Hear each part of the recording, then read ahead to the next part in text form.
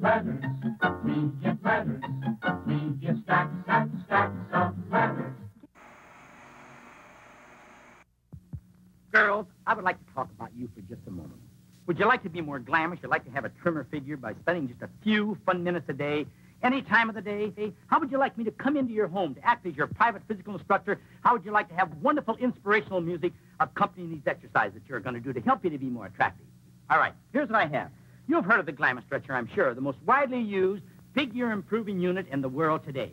Now, accompanying the Glamour Stretcher now, we have something great. You put this on your Triu. It's a long-play, high-fidelity record that goes on any standard turntable. You put this on your turntable like this, and I'm going to demonstrate first an exercise to help you with the problem of your hips and thighs and the waistline, just like this. With the Glamour Stretcher. Here's the way it'll sound. Ready? 1, 2, and up and down and up and down. Now we have another exercise here that's so important to most of you, and also to improve the appearance of the bust line, just like this. 1 and 2 and 3, posture, and also to improve the appearance of the bust line, just like this. 1 and 2 and 3 and 4. There we are. And the instruction chart comes along with this.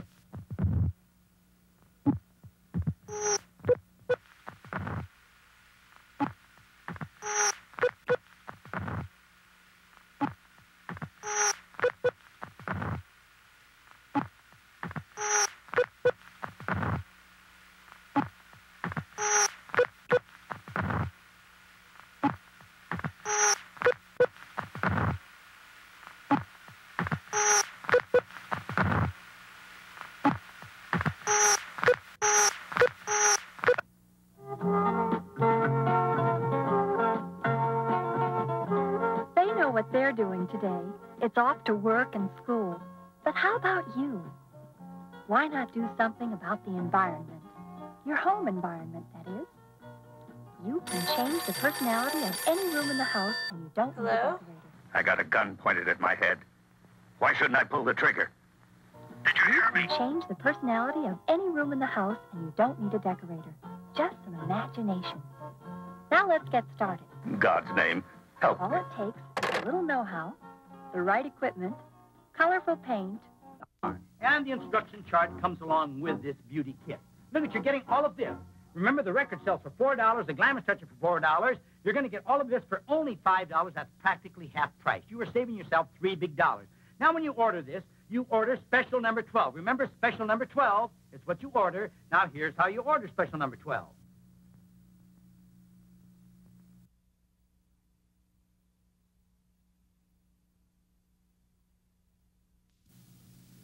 £100 of Western beef for $49. Sounds good.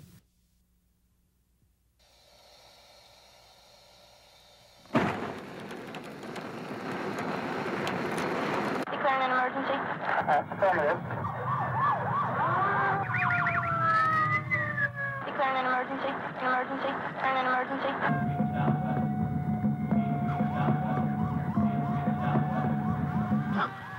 An emergency.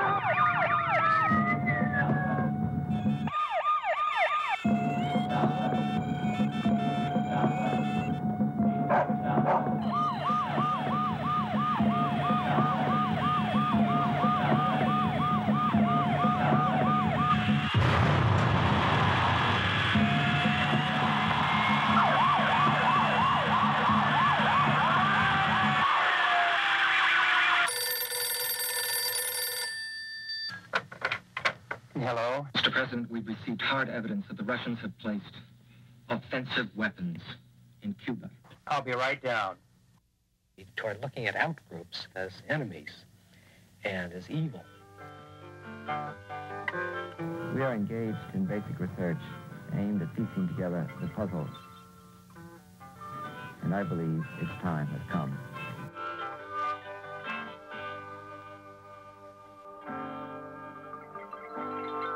This group, and the decision it has just reached, was affected by groupthink, a concept which is the subject of a recent book by Dr. Irving Janis.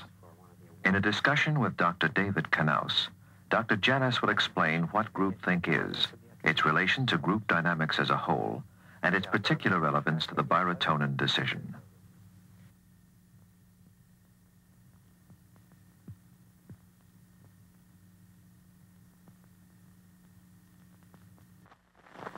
Okay, the new advertising campaign. How to survive in the 70s. You mean like how to survive air pollution? No. Survival is real human beings. What's your idea, Jim? Well, you know, I volunteered for this Dial for Help thing. People phone in when they're in trouble. My first night, regular guy had to run out for a minute. Hello, can I help you? I'm buying my husband a tape recorder. What's the difference between a cassette? Yes. But look, it's my first night. I'll try. But in God's name, you've got to help me, too. We're the dynamite age. We're here to stick to you. About the dynamite age. Panasonic's new 8-track player. There's 8-track cartridges. Panasonic dynamite age. What happened? He didn't do it. We talked for a long time. Does that fit survival? That is survival. In God's name, we made contact. Two human beings who needed each other.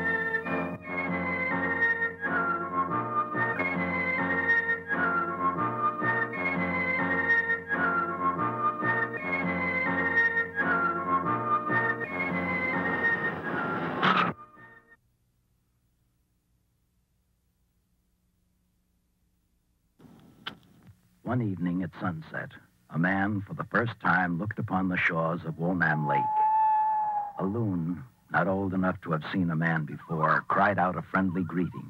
And before the echo of that virgin welcome died away, the man had said, "What a beautiful wilderness."